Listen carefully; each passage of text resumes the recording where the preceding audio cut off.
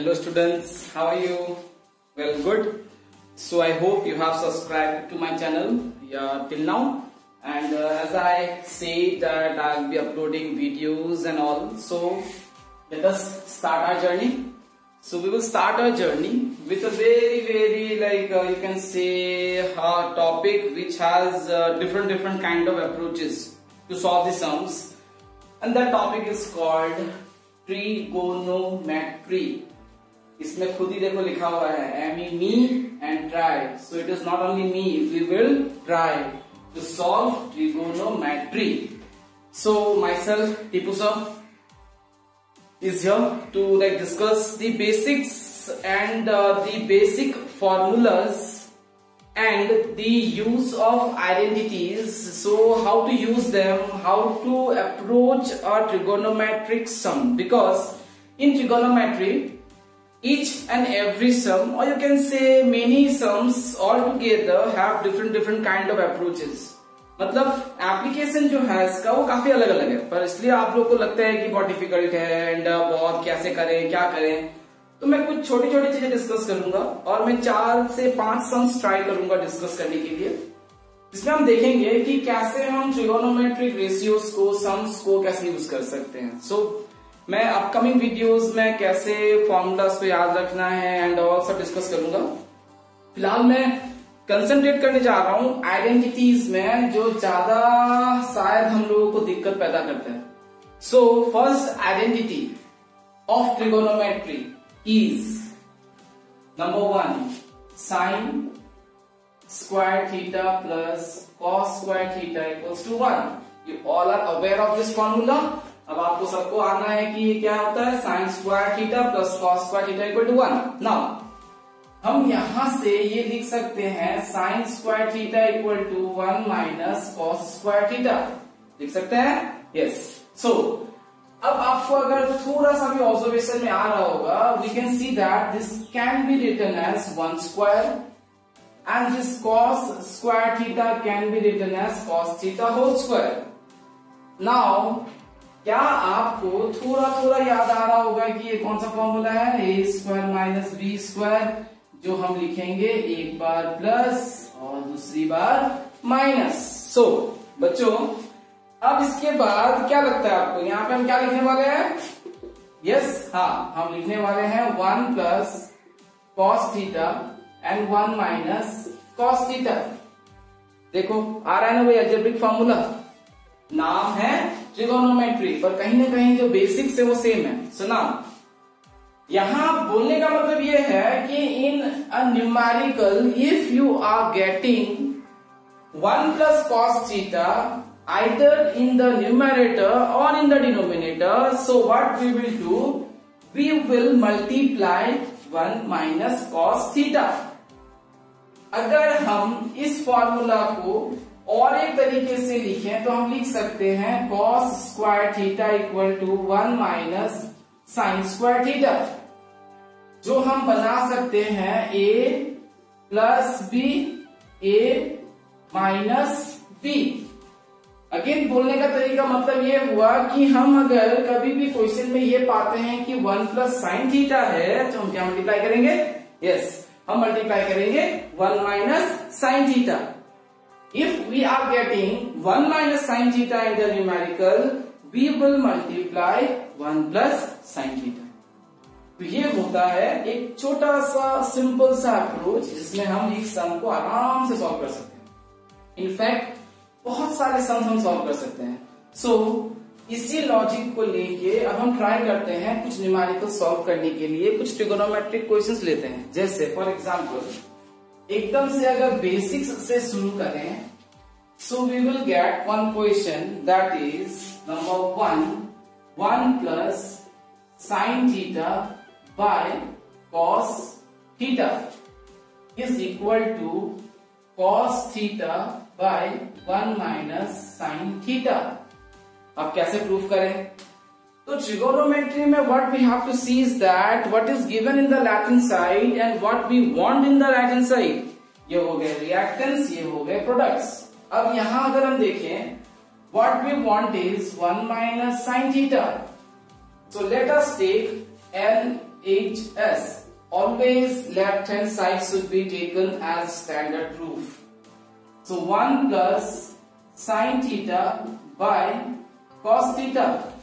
So now हमने बताया था कि क्या करना होता है, हमें ये करना होगा कि 1 प्लस साइन अगर है तो हम क्या मल्टीप्लाई करना चाहेंगे, 1 माइनस साइन थीटा, नीचे भी आएगा 1 minus sine theta. Very simple. हमने क्या किया, we have taken here a minus b as the word multiplicative form for both, because what do we have here, we have 1 plus sin theta, उसका उल्टा होगा 1 minus sin theta. ये हो गया a plus b, a minus b मतलब a square minus b square. अब नीचे आएगा cos theta into 1 minus sin theta. Are you all getting it? Okay, fine, very easy. So now what we have done here, simply we have just tried to multiply 1 minus sin because it is already given here 1 plus sin. Okay. Next अगर हम step को देखें तो ये क्या हो जाएगा, cos square theta by cos theta into 1 minus sin theta. आया समझ में? अब हम क्या करेंगे, देखो अब हम ये करने वाले हैं कि एक cos को कैंसिल करेंगे तो हमें मिलेगा cos bye 1 minus sine theta जो इक्वल टू क्या है, right hand side. Very simple. हमारे अप्रोच पे डिपेंड करता है. ये फर्स्ट लाइन, ये अगर आप सही सही पकड़ लेते हो, आप अगर इस पॉइंट को पकड़ लेते हो तो your path will be the okay one and it will show you automatically कि how to do the next step, how to right the next step. Now of similar type, if we take another sum, suppose, थोड़ा आप लोग जल्दी लिखने की कोशिश कीजिए या फिर आप उसको समझने की कोशिश कीजिएगा पहले कि नंबर 2 मैं अगर ये सम लेता हूं 1 bye 1 plus cos theta plus 1 bye 1 minus cos theta equals to 2 cosec square theta. चलो guys, now we will do again the same logic. What? It is a plus b and a minus b. समझ में आ रहा है ना? तो यहां अगर हम एलसीएम लेते हैं लेफ्ट हैंड साइड में तो क्या आएगा, यस क्या आएगा, 1 plus cos theta 1 minus cos theta. Can you see again, a plus b, a minus b. So now if the LCM is taken, what we will get here is 1 minus cos theta plus 1 plus cos theta. LCM सबको लेना आता ही है, right? तो हम easily कर सकते हैं. यहाँ क्या कैंसिल होगा, minus cos plus cos. 1 plus 1 will give us 2. ये फिर से बच्चों क्या हो जाएगा, क्या, yes it is 1 minus cos square theta, जिसकी जगह हम क्या लिख सकते हैं, 2 बाय साइन स्क्वायर थीटा. जो कि अब एक बात है, शायद हमें ट्रिगोनोमेट्रिक रेशियो से याद होगा कि साइन का जो उल्टा होता है वो क्या होता है दोस्तों, वो होता है 2 cosec स्क्वायर थीटा जो कि इक्वल टू क्या हो गया, राइट हैंड साइड. तो सबसे पहले आपको ट्रिगोनोमेट्री करना है तो आपको सारे फॉर्मूलाज याद होने पड़ेंगे या फिर उनके करने का तरीका याद होना पड़ेगा. दूसरी चीज है कि कोई भी सम को करने के लिए मैथ्स में अप्रोच की जरूरत है. बिना अप्रोच के कोई फायदा नहीं है. ब्लाइंड प्रैक्टिस करके कोई फायदा नहीं होने वाला है. अब कितना सम्स प्रैक्टिस कर लोगे, 1000, 2000, 5000, 6000, 10000 कर लोगे? आपको लगता है कि सिर्फ प्रैक्टिस करते जाओगे और होते जाएगा? सोचो और एक माइंड मैप बनाओ कि एक ऐसा सम if I get I will solve this way, if this type of sums are there I will try to approach this way, only then it will help you. So in these two sums what we have understood is that we have tried to multiply the reverse of what it is given, or else we have taken here multiplication of, or you can say LCM, so that we will get a plus b and a minus b. Ultimate focus is to get a plus b, a minus b. Now let us try another sum with the same logic. Now the third sum is, suppose we gave a root over here and 1 minus sin theta by 1 plus sin theta. Now we can decide by ourselves what should be the right hand side. So now If it is 1 plus sine, what we are going to multiply? Yes, 1 minus sine. So now, if I multiply 1 minus sine, what will I get here is sec theta minus tan theta. अब sir को आपको पता होगा कि question तो sir को याद है, सब तो रट्टा मार लिए हैं, ऐसा कोई बात नहीं है, आप खुद भी याद कर सकते हो, पर कैसे? उस माइंड मैप के सहारे। जैसे इसका अप्रोच आप देखिए आप लोग कैसा होगा। मैंने क्या बताया था कि अगर आपके पास डिनोमिनेटर में 1 प्लस साइन है तो हम क्या मल्टीप्लाई कर सकते हैं? यस, क्या? 1 माइनस साइन। सो अगर मैं यहां नीचे 1 माइनस साइन मल्टीप्लाई करूं 1 प्लस साइन थीटा, यहां क्या मल्टीप्लाई करेंगे? 1 माइनस साइन थीटा। सो मेरे ऊपर क्या आ जाएगा? 1 minus sine theta into 1 minus sine theta. So now these two are same. So it would become 1 minus sin theta whole square. And now what करनी है? This will become 1 minus sin square theta. That is again a plus b and a minus b. आया समझ में? कर तो रहे हैं trigonometry, पर बार बार क्या फॉर्मूला आ रहा है? a plus b and a minus b. So now the next step, हम यहां फिर से लिखते हैं 1 minus sin theta whole square by 1 minus sin square theta will give us cos square theta. See again the same logic, a plus b, a minus b, a square minus b square, we are getting it in the formula. Now squares दोनों में है, and आपको पता होगा कि अगर दोनों में स्क्वायर होता है तो हम x by Y whole square भी लिख सकते हैं. तो अब आराम से हम इन दोनों को कॉमन ब्रैकेट में स्क्वायर दे सकते हैं. So what we will write here, 1 minus sine theta by cos theta whole square. So now square and root will get cancel. Fine.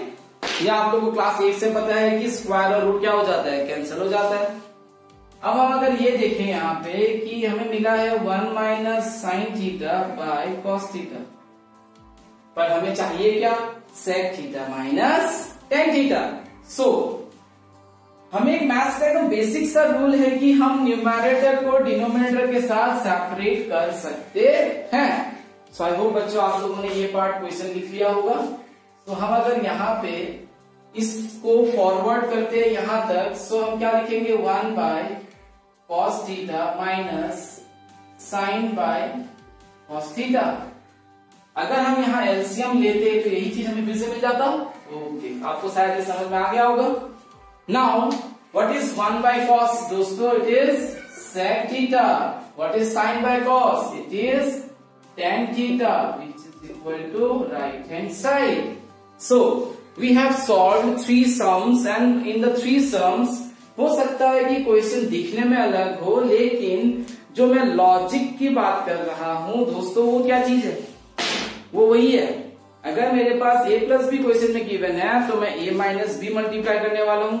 अगर a माइनस बी है तो मैं a प्लस बी मल्टीप्लाई करने वाला हूं, जिससे मुझे क्या मदद मिल जाएगी कि मुझे a plus B a minus B आएगा, उससे a square minus B square आएगा, और उसके बाद आपको खुद ही खुद वो राह दिखती चली जाएंगी और आप कब राइट हैंड साइड पहुंच जाओगे पता ही नहीं चलेगा.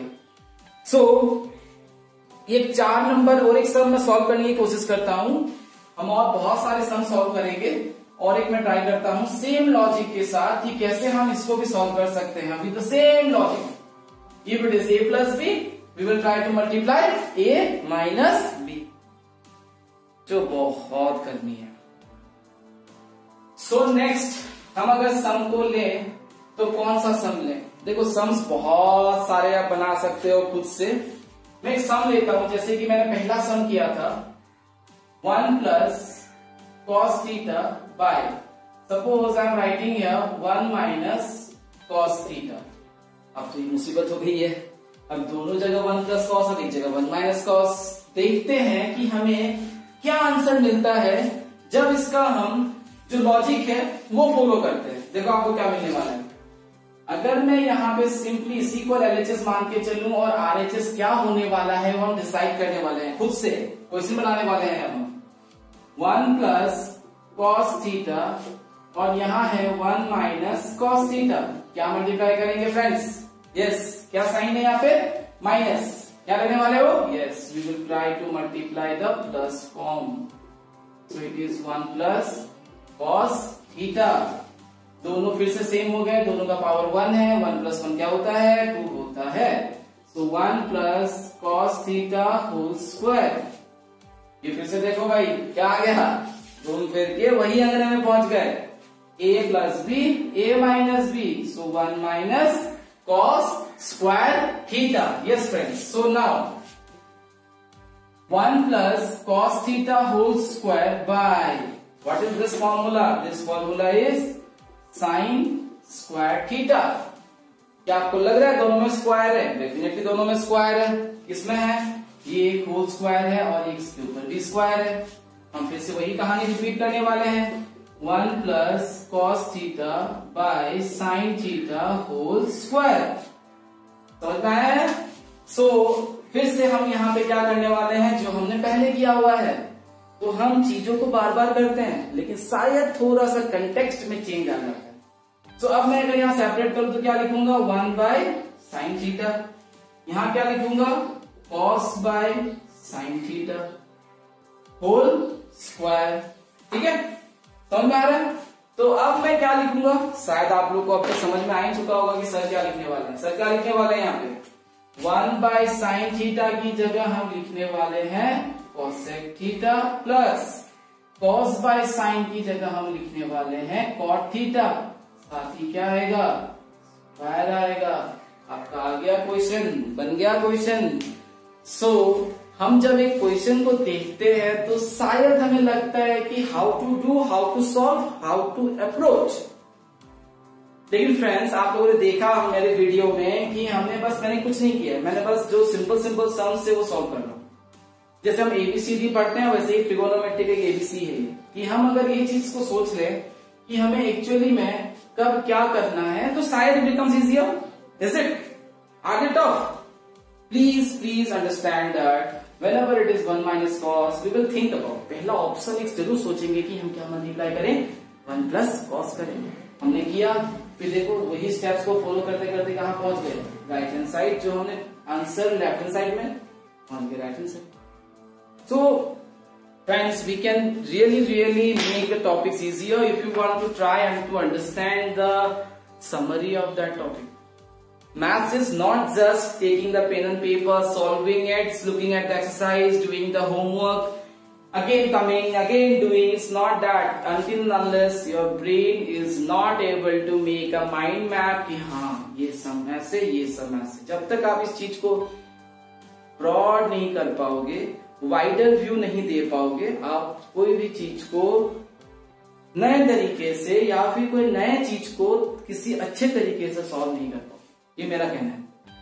सो दोस्तों, हमने आज सिर्फ 4 सम सॉल्व किया है। मेरा एक फर्स्ट वीडियो है जो मैं ट्रिगोनोमेट्री के ऊपर शेयर कर रहा हूं आप लोगों के साथ। I hope you will like this video, and I'll also try my best to improve my teaching or to improve my video quality or the focus quality. Please do suggest me the negative feedbacks or the positive feedbacks, whatever is your description, whatever is your comment. Please do comment on the video. From the next time, I'll surely try to develop that part. From my side, I'm giving my best. I'm trying to start a new journey. Please share and subscribe to my channel. Keep to serve. Okay, fine.